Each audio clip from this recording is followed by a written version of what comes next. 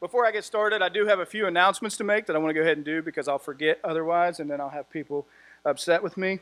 The first is this: Operation Christmas Child is in need of empty shoe boxes. So if you have any empty shoe boxes, you don't have to put anything in them. Just bring them in here to the church. They would love to have those. They're going to start wrapping this week in preparation for the week in which they are the collection center here for this region. The other is this: the Thanksgiving boxes for the food pantry need to be in by next week. And when you bring them in, we've already started collecting. You can just place them over here to the side of the stage. And then finally, we are hosting a women's conference here December 1st. It's being held by Empowered Ministries.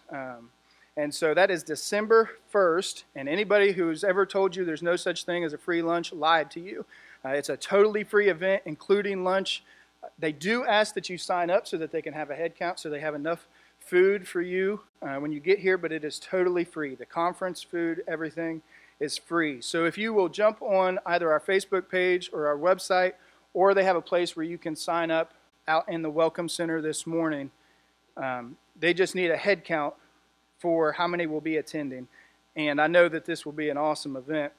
They are also in need of desserts for lunch and men to serve them, not for men to make the desserts. They want to be able to eat them, but they need men to come and just help serve lunch for that day. So if you can help out either by serving or preparing desserts, I'm going to ask these three ladies to stand: Lisa Bowling, Tammy Kohler, or Kristen McRoberts. If you guys don't mind standing up, just so everybody knows who you're looking for. If you can help out, if you can reach out to one of these ladies, they would appreciate it. And I know that that will be a chance for you ladies to be blessed, so you want to check that out. I'm definitely going to have to move a little bit because I brought some props in this morning. Anybody that knows me knows that one of my favorite pastimes is hunting. And so, actually, Dale Mays this morning caught me. He said, "You're preaching this morning, aren't you?" I said, "How do you know?" He said, "Somebody brought a tree stand up on the stage." So, I don't know who else would have done it. So, is my wife here this morning? Okay, I need you to close your eyes for a minute as I go through all this stuff I have.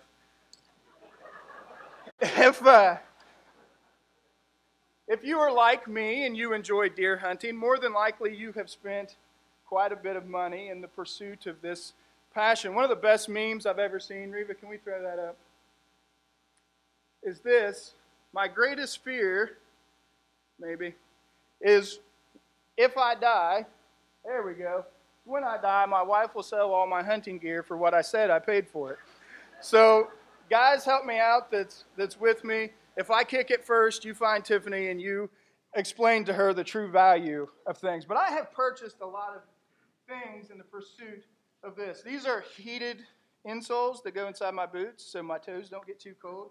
That's probably, I guess, just comfort. This is a rattle bag. You try to mimic the sound of bucks fighting so they'll come in. I've got a grunt call, again, to make the deer think a buck's there. Some no-scent spray, some binoculars. We could go for a really long time. Flashlight, rangefinder, a pull rope. I haven't hit anywhere near the bottom yet, okay? I'm going to stop going because she didn't close her eyes. She's still paying attention. She's taking notes. One of the favorite things, my favorite purchases, though, is this climbing stand. It enables me to go anywhere I want to. I'm not limited to where I have decided to hunt previously. I should have taken this thing apart before I started. I'm not going to. There's a top and a bottom. There's no ladder. You use this apparatus to climb the tree. Many of you have seen that. If you haven't, just take my word for it. All of these things, though, are just so that I can enjoy hunting more. They're either comfort. I hope that they'll make me a little more successful. It hasn't worked yet, but hopefully someday. Convenience. But there's really only one device that I really, truly depend on. This is my safety harness. So anytime you see me going out to hunt, you're going to see me wearing one of these. This thing will go as high as you would like in a tree, as far as you're willing to climb. Sometimes for me, that's like 3 or 4 feet, because I don't like heights. Even for me, I typically get about 18, 20 feet in the air. A lot of guys will go a lot higher even than that. But when I go up into a tree, I am totally dependent on this thing. If something happens, I need to know that it's going to hold the weight it was designed to hold, that it will hold me up, that it will literally save my life if I need it to. And so my question for you this morning is, what is it that you depend on? What is it that you depend on, and will it hold up? And what happens when it doesn't hold up? You see, this is how the early church survived. They became boldly dependent on the Holy Spirit. If you are just visiting with us, we are 5 weeks, I believe, into our Acts series, the series going through the book of Acts. We have made it all the way through 3.5 chapters, so we're going good. We are going to be in the second half of chapter 4 this morning, if you want to turn and hold there. Now, the book of Acts hosts more references to the Holy Spirit than any other book in the Bible. I don't know if you realize that. It actually hosts more references than the gospel accounts combined. The Holy Spirit is mentioned more than 55 times in the 28 chapters of the book of Acts. And I think it's obvious why it was mentioned so much. It's because it was important. It was vital to the success of the early church. As a matter of fact, the early church doesn't take off without the leading and the work of the Holy Spirit. We're not standing here this morning, if not for the works of the Holy Spirit. And the apostles knew this. They knew they were totally dependent on the Holy Spirit. And as such, they desired to be filled with it.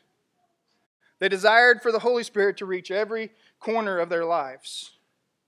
And the Holy Spirit empowered them to do certain things. And that's what we're going to talk about this morning. The first is this: the Holy Spirit empowered them to pray for purpose, not protection.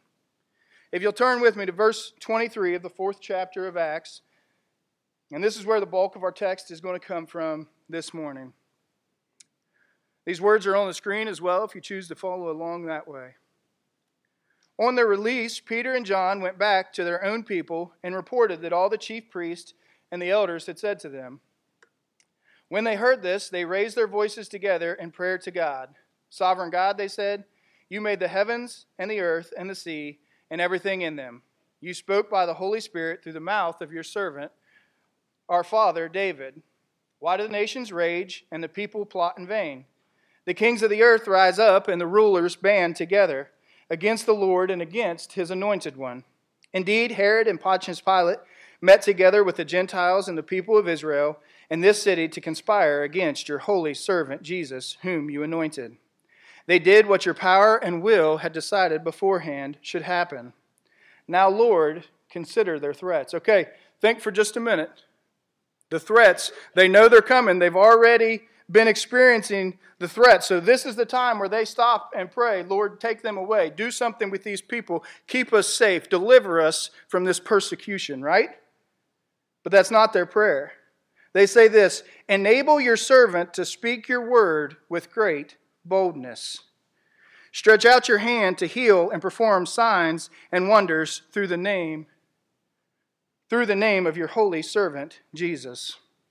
Okay, so verse 23, let's do a little recap. It says on their release. So where were they released from?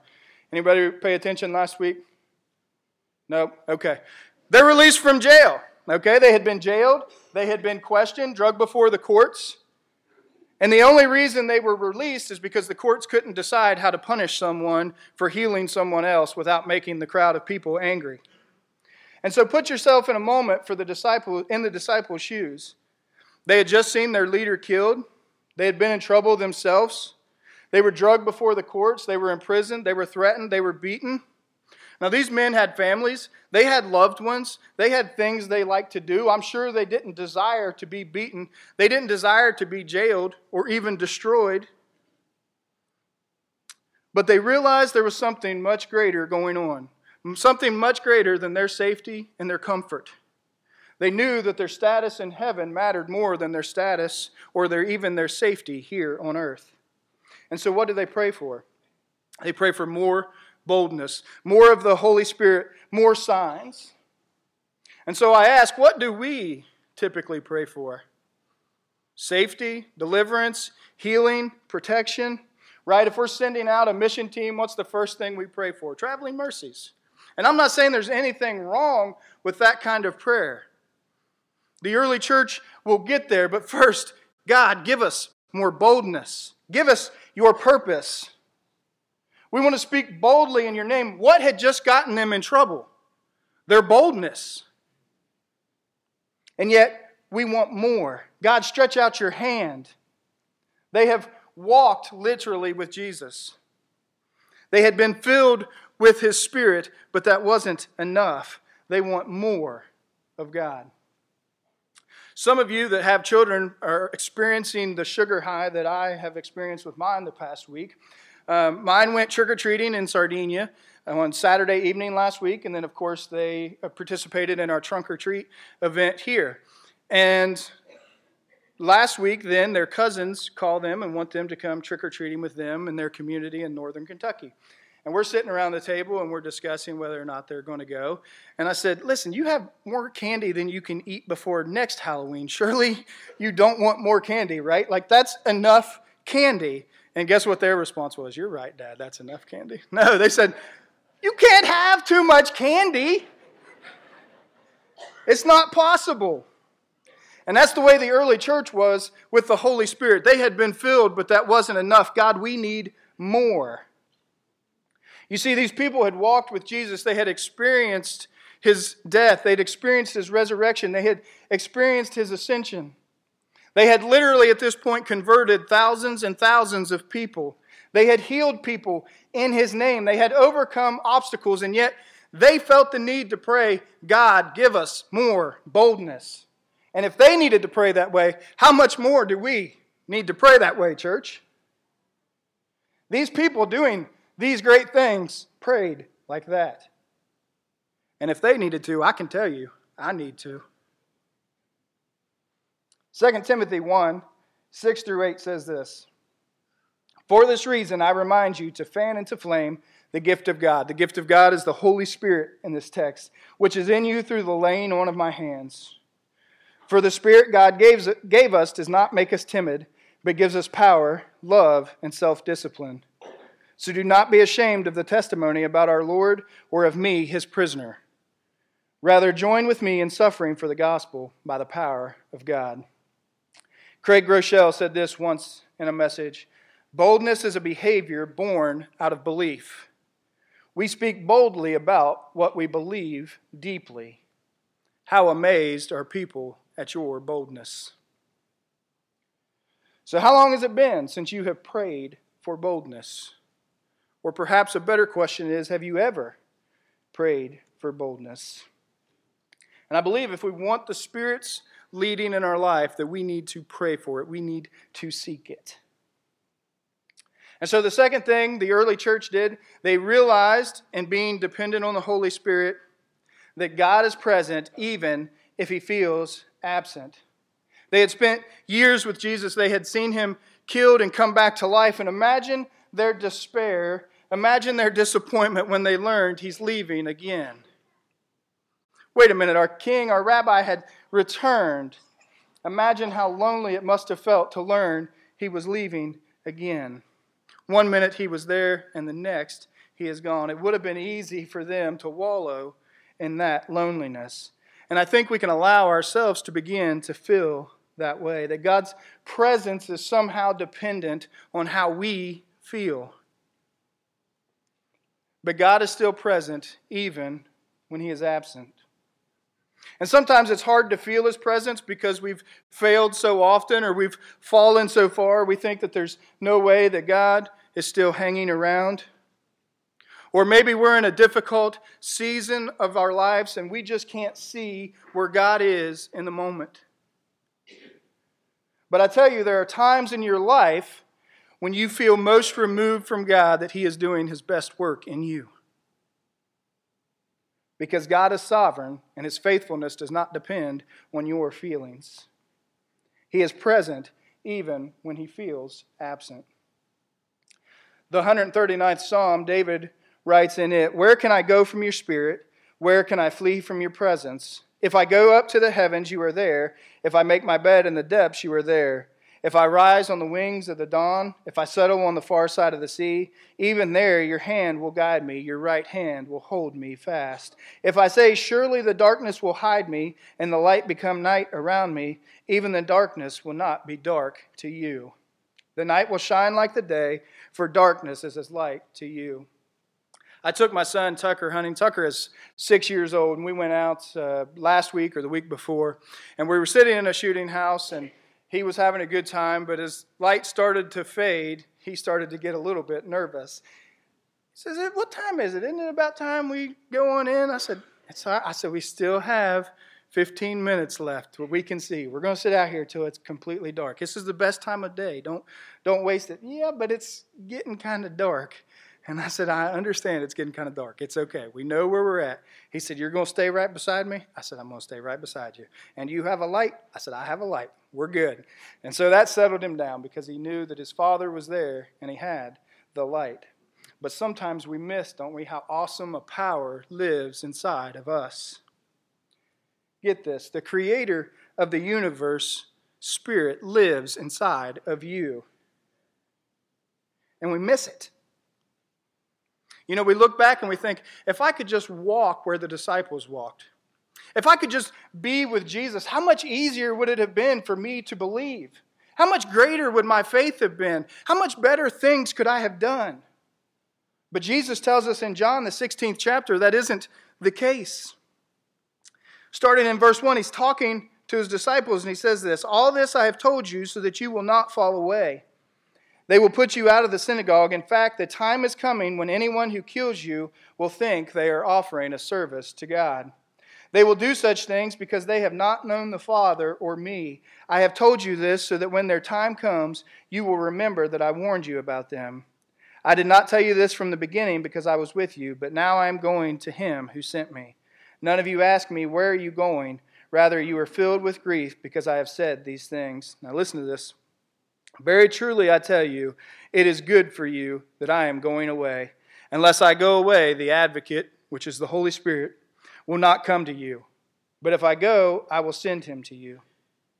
And yet we forget, don't we, about this sometimes. And sometimes we base God's presence on how we feel. We'll speak of a service like this morning and, oh, I felt God's presence. I felt the Spirit move. And yet we forget that this power is always present in us. And if we want to boldly depend on the Spirit, we have to recognize His presence in us. And then finally, boldly depending on the Spirit changed the way the early church lived. Think of who these men were before Jesus. Last week, Joe talked a little bit and read about how they were untrained, ordinary men, right?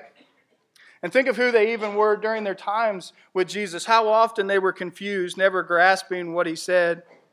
How they doubted Him. How even at times they denied even knowing Jesus, let alone following Him. And then in this short little bit of time, they've done a complete 180. They've went from people like that to people literally staring death in the face.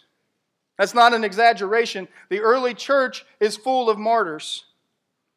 Many of their deaths gruesome. They knew that that was a very real possibility for them.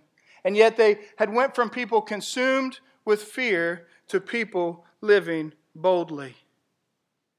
They had went from people consumed with what they had to being boldly generous with others around them. They went from ordinary people to the backbone of the church. You see, Jesus gave them the greatest task that had ever been given, but He also gave them the greatest power that had ever been given. And He's given that to you. That same power that lived in the disciples lives in you. That same power that healed people, the same power that led to all those conversions lives inside of you. And I'm going to speak for myself this morning. Sometimes that thought can be more intimidating than it can be empowering. Because if that thought is true, that the same power that lives inside of the disciples lives inside of me, that means there's going to be times when I am uncomfortable. That means there's going to be times when I'm going to be tasked with something I don't initially want to do. I may be asked to do something that the world deems crazy, and I don't need any help in that area. I'm crazy enough. And it means that there's going to be times where we require something of ourselves so big that if we fail, we're going to look like fools. And it means that in my life, at times, I have been failing. Dallas Willard said this: I'm learning to exercise the power of the kingdom of Christ in His Word and Spirit, to minister good and defeat evil in all the connections of earthly existence. And then he quotes Acts 10. He says, God anointed Jesus of Nazareth with the Holy Spirit and with power, and He went about doing good and healing all who were oppressed by the devil, for God was with Him. And then he says this, and I think it's really good. Apprenticeship to Jesus means that in tiny steps we learn to exercise this power seen in Jesus. If you want to be like Jesus, you have to be boldly dependent on the Holy Spirit. And so are you obeying His promptings? You see, I think there's a great tragedy that goes on. I think sometimes we can become so good at quenching the flame of the Holy Spirit that we could never see it. And we become so good at quieting that voice that we can never hear it. And the tragedy is we miss out on what's on the other end of that leading, what God has in store for you. And so how do we, as Dallas said, learn to exercise that power? I think there's a few ways. The first is study and believe God's Word. John 6:63 says, the Spirit gives life, the flesh counts for nothing. The words I have spoken to you, they are full of the Spirit and life. The second is this: pray for it and listen. Verse 31 of our text today tells us that the disciples were praying earnestly, so earnestly that when the Holy Spirit came down, it literally shook the building they were in. You see, when the Holy Spirit comes down, it's evident to you and it's evident to those around you. So pray for it and listen. And then thirdly, test it. And I want to be clear here. I don't mean test God. I mean test what you are hearing. Because that is one of my biggest questions. Is what I'm being led to do the Spirit's prompting, or is it Jeremy's desires? And so we test it. We test it to make sure it aligns with Scriptures and that it aligns with the characteristics of God. I think that's why community is so important, that we have others that we can spur on. You know, that's one of the things I have loved about our small groups. If you are not a part of one, I hope you catch on next spring when they come back around. And the building up of one another. Now, I'm not a great theologian. I don't understand all the workings of the Holy Spirit. I read this text, and sometimes I have more questions than I have answers. I don't even fully grasp how these people were filled with the Holy Spirit on the day of Pentecost, and yet time and time again we read that they are filled with the Holy Spirit. The Holy Spirit comes down on them again. But I do know this: the disciples were boldly dependent on the Holy Spirit, and yet they desired more. And that's what I want for my life. I want to be deeply filled with the Holy Spirit. And sadly, there's places in my life that I have not allowed His work. And I want those areas vanquished, because we cannot settle for a life on our own. We have to be dependent on the Holy Spirit. Ephesians 3, verse 16 says this: I pray that out of His glorious riches He may strengthen you with power through His Spirit in your inner being, so that Christ may dwell in your hearts through faith. And I pray that you, being rooted and established in love, may have power, together with all the Lord's holy people, to grasp how wide and long and high and deep is the love of Christ, and to know that this love surpasses knowledge, that you may be filled to the measure of all the fullness of God. Now to Him who is able to do immeasurably more than all we ask or imagine, according to His power that is at work within us, to Him be the glory in the church and in Christ Jesus throughout all generations, forever and ever. Amen. So what's the takeaway here this morning? Where does the rubber hit the road for us? Robbie spoke in our opening of this series on Acts 1, how one of the proofs of the resurrection was the change in the lives of the disciples. You want your neighbors, you want your family, you want your friends to begin to take serious the words of life you try to speak into their life. They better not be seeing the same old, same old. They better be seeing a life that is transformed by the Spirit. Galatians 5 says this, "So I say, walk by the Spirit, and you will not gratify the desires of the flesh. For the flesh desires what is contrary to the Spirit, and the Spirit what is contrary to the flesh. They are in conflict with each other, so that you are not to do whatever you want. But if you are led by the Spirit, you are not under the law. The acts of the flesh are obvious: sexual immorality, impurity and debauchery, idolatry and witchcraft, hatred, discord, jealousy, fits of rage, selfish ambition, dissensions, factions, and envy, drunkenness, orgies, and the like. I warn you, as I did before, that those who live like this will not inherit the kingdom of God." Then he goes on in verse 22, "But the fruit of the Spirit is love, joy, peace, forbearance, kindness, goodness, faithfulness, gentleness, and self-control. Against such things there is no law. Those who belong to Christ Jesus have crucified the flesh with its passions and desires. Since we live by the Spirit, let us keep in step with the Spirit." We had this conversation actually in our small group last week. What kind of fruit is your life producing? You see, I think we can totally understand everything we talked about this morning on an intellectual level. We can get it and still not allow it to change us. Still have a cold heart and a life that remains unchanged. And so for you, Christian, I ask, what is your fruit? Is your life producing the fruits of the flesh, or is it producing the fruits of the Spirit? You see, I asked earlier, what are you dependent on? I think we're all dependent on something. You may be dependent on a paycheck. Probably most of us are, or in some way or another. You may be dependent on a relationship. You may even be dependent on a vice to get you through the day. But will that thing hold up? And what happens when it doesn't? You know, when I purchased this harness, I bought like everything that's ever purchased anymore on Amazon. And so I went through and I read all the reviews. I wanted to know from people who had tested it. And I went through and I looked at the specifications, because I don't know if you noticed or not, but I'm not the smallest guy in the world. I wanted to know that it was rated to hold me. I wanted to know the thing I was putting my life into its hands was sufficient. So for you, Christian, what does your life depend on? If it's dependent on the Holy Spirit, I believe we will see the fruits, and it will be evident. And if you're in here and you've never accepted Jesus as Lord and Savior, I pray this morning you would recognize His voice. Here in just a second, the band is going to come up and lead us in a song of invitation. But I want us to read from John 16, beginning in verse 8. "When He comes, He will convict the world of guilt in regard to sin and righteousness and judgment. In regard to sin, because men do not believe in me." What He's saying here is recognize the voice. If there's anything inside of you this morning convicting you of your shortcomings, convicting you of your sins, that's the work of the Holy Spirit in your life. He's speaking about the Holy Spirit here.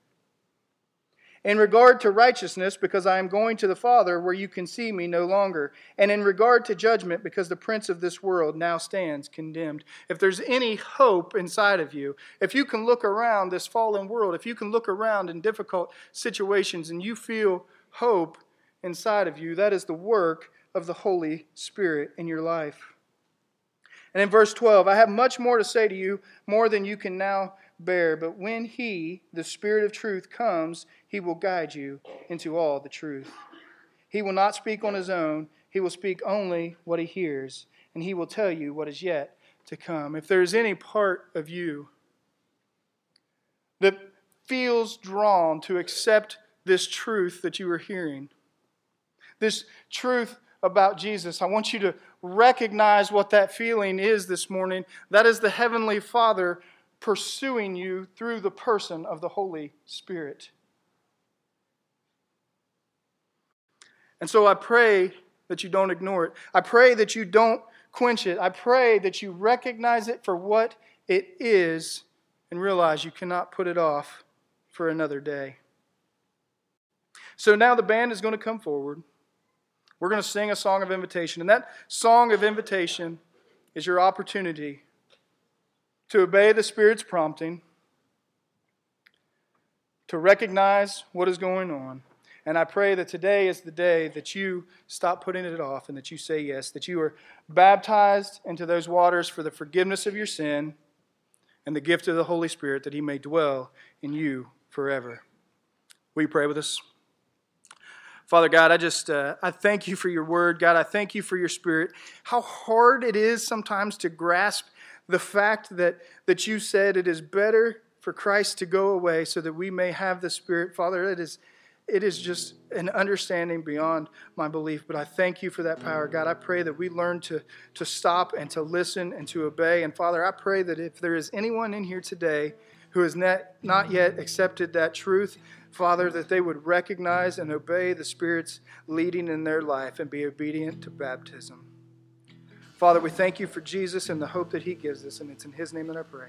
Amen.